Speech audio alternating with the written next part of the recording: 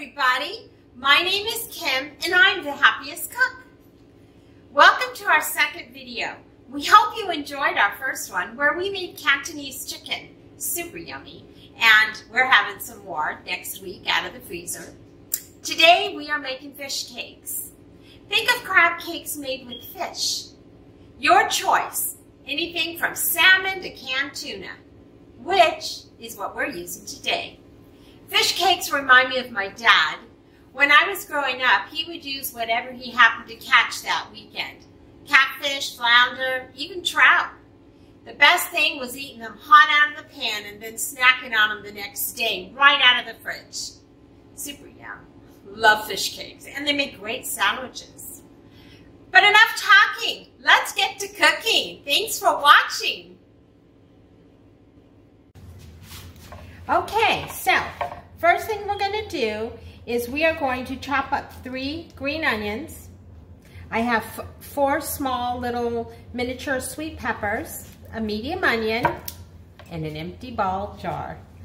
The ball jar is actually a trick my dad taught me watching him make fish cakes, and he would always tell me, honey, don't forget to make sure you put the onions in a ball jar, cover it with a piece of saran wrap, and nuke it in the microwave. And I always thought that was super weird, and in time I learned that it softens the onions, softens the peppers, and it makes everything hold together a lot better when you're making the patties, so that the onions don't make things fall apart. So we are going to put our onions in here. Then we are going to seed and chop up our peppers. And like that. And then once we get all of these done, we're just going to chop them all up just like we did our green onions. I don't know about you, but the smell of peppers, I love. Sweet peppers smell really good to me. So, all right. The really fun thing about making fish cakes is that, number one, you get to eat them hot out of the pan and burn your mouth, like I was saying before. But the other thing is that they freeze really well, so you can make up a huge batch and then just freeze them up in a bag, and it works really well.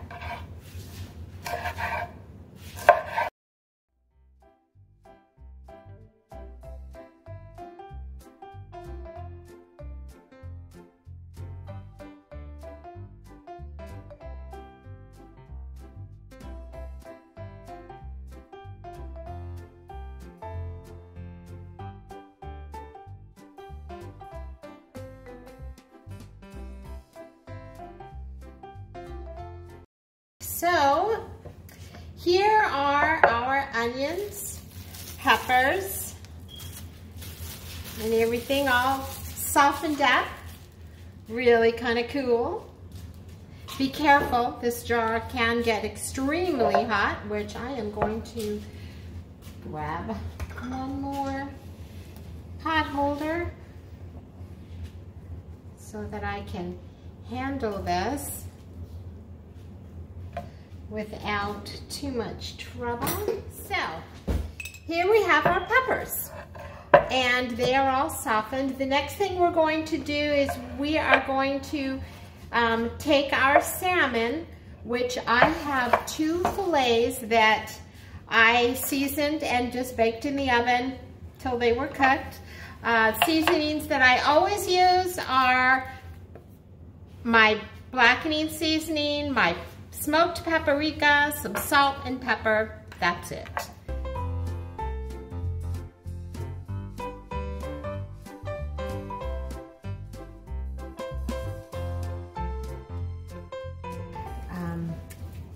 I'm going to add a small can of Albacore tuna in water. You don't have to, it's just something I've always done. It just adds just a different little bit of a flavor to the fish cakes, which is pretty much that. So I squeezed out all the water. Not bone dry, but pretty much everything. So, all right. So we have our fish and our vegetables. Let's stir this up.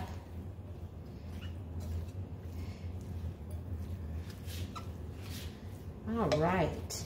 Okay.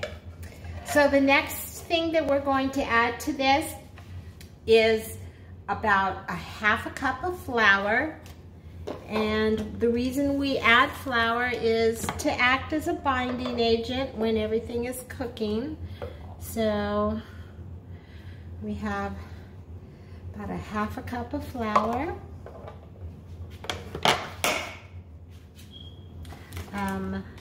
I use Panko in my fish cakes. My father used to use a tube of saltine crackers. So it's kind of your preference. I just happen to like Panko because it makes the fish cakes super crunchy when you cook them. And I am going to use about 2 cups of Panko, like that. And then the last thing we're going to add is our eggs. The reason we do them last is because the temperature's hot. It's not hot, but you don't want to cook the eggs. You want to put them in and have them be raw. So, all right. So we're gonna crack 3 eggs. 1, 2, 3. When you're cooking, I have learned to always crack your eggs into another dish and not directly into your food, so that if by chance you have any shells, you can retrieve them. So we're gonna put 3 eggs and stir that in. Sometimes if you're when you're doing this, kind of check it for dryness. This has a really nice moisture. It'll hold together really good. What you don't want is you don't want it so dry that when you go to make a patty, it falls apart. So, all right. So this is now ready to make into patties, which we will come back and I'll have my pan out and we'll get ready to start cooking. All right, so we have our fish cake stuff all together. If it seems a little dry, you can always add a little milk to your mixture and it just kind of adds some moisture. If it's too wet, you can add a little bit more Panko or even add in a little bit of flour. You're gonna be careful on the flour. You don't want it to become too cakey. So, all right, so this is how we do it. All right, so let's just kind of make them all a little bit more uniform.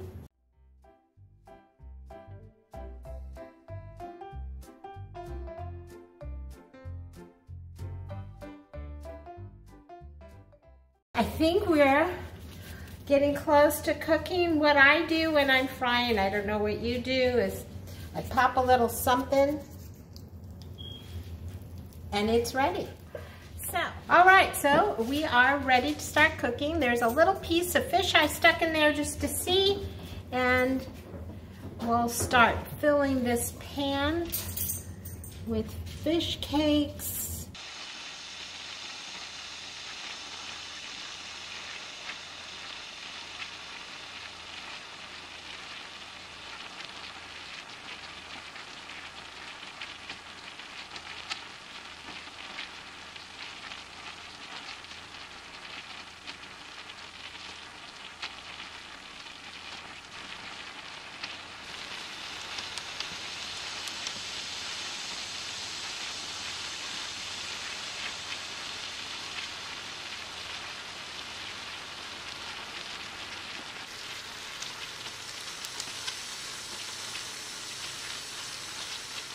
So here's what they look like on the back.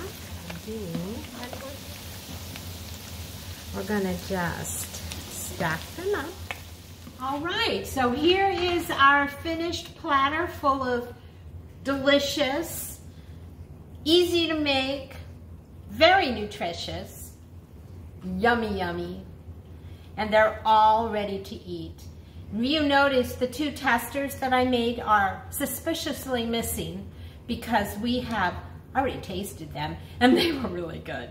So I hope you enjoyed this. This, by the way, is considered one of the secret recipes from my grandma's recipes.